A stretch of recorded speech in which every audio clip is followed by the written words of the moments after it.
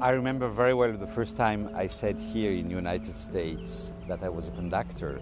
That was in 91, my debut in the United States. And I arrived at the customs. I was so proud to have a working visa. Men asked me, so why do you have a working permit? And I said, I'm a conductor. And I remember his face. What? You're a conductor and you come here?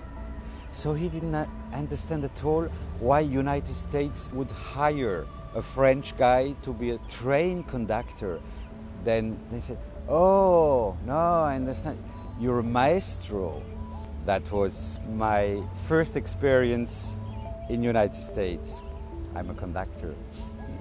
I am Langrée, music director of the Mozart Festival.